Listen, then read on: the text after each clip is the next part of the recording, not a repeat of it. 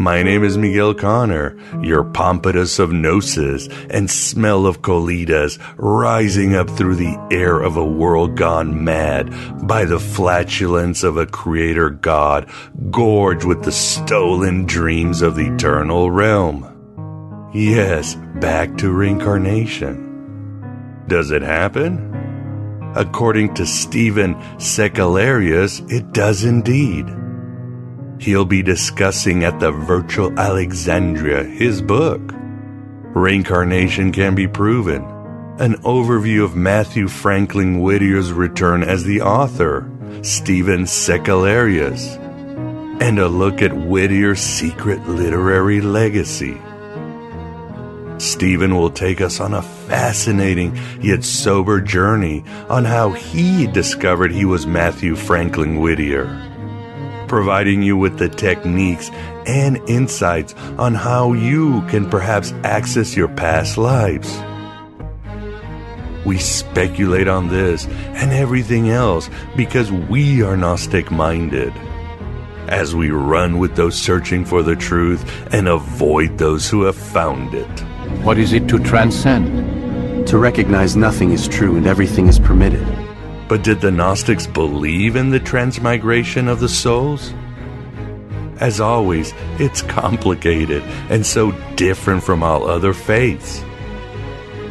But we can certainly say they viewed any reincarnation as part of the machinery and machinations of the archons. Eternal forgetfulness, blue-pilling the divine spark of every being across the multiverse.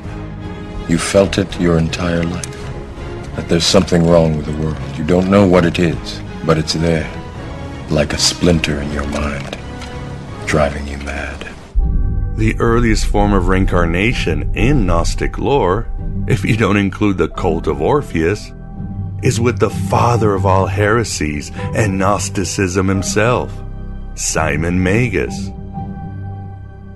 In the Simonian myth, Faust, as he sometimes was called, was God incarnate, traveling across history in search of Helen, or his first thought and co-creator. Ellen was kidnapped by renegade, Epstein-like angels at the beginning of time and hidden in the world of forms, forced to reincarnate in various meat sacks, including Ellen of Troy. Simon eventually found Ellen, and their union not only symbolizes the completion of humans after long quests through birth and rebirth, but the individuation of the divine in its process of self-discovery. By the power of truth, I, while living, have conquered the universe. Personal motto? From Faust. That's about trying to cheat the devil, isn't it? Later Gnostic sages would provide their versions of reincarnation. In the 2nd century, Basilides of Alexandria taught that gnosis was the climax of many lives of effort, indicating a Gnostic version of karma. For example, he said, quote, "Men suffer from their deeds in former lives." Everybody's hell is different. It's not all fire and pain. The real hell is your life gone wrong.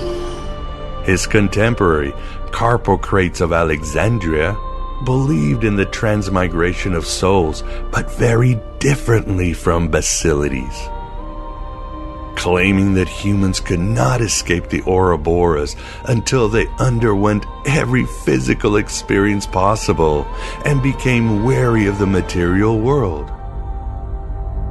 Later, the Persian Mazdakites and Frankian Jews would take up this libertine vibe. Have you ever been in a Turkish prison?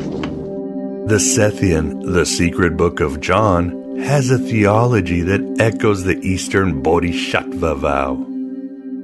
Jesus explains to the Apostle John that human souls are recycled by the demiurge, constantly thrown into, quote, forgetfulness and prisons. Jesus further says that to escape, the soul needs to, quote, follow another soul in whom the spirit of life dwells, because she is saved through the Spirit. Then she will never be thrust into flesh again. I reveal myself to myself, and I am drenched and purged. Other Gnostic texts like Zoroastrianos and the Pistis Sophia talk about forms of reincarnation in the flesh or in other dimensions, with pit stops in temporary heavens or hells, always in a long saga of perfecting gnosis. Interestingly, the Gospel of Thomas provides a passage that alludes to the potential of past life recollection. It goes, "When you see your likeness, you are happy. But when you see your images that came into being before and that neither die nor become visible, how much will you bear?" If I'm not me, who the hell am I? The Manichaeans universally believed in reincarnation. And against the Manichaeans, Augustine's description of the Manichaean attitude on reincarnation is similar to the Hindu concept of spirits transmigrating into life forms other than human. Augustine wrote, quote, "They believe that the herbs and the trees are alive, and the life that is in them is endowed with sensibility and able to suffer when hurt. This is why no one can sever or pluck anything without inflicting suffering upon it." Gee, those world-hating Gnostics seem always to be so eco-friendly, I keep saying. Gosh, anti-cosmic dualism just has a way of bringing out, well, cosmic empathy. But whatever. We're all in it together, kid. Except for the Mandeans, who divorced the notion of reincarnation centuries ago, we can go on with Gnostic attitudes on reincarnation. From the Valentinians to the Yazidi, to the Cathars, to the Sufis, to the Ismailis, to the Lurianic Kabbalists, and so forth.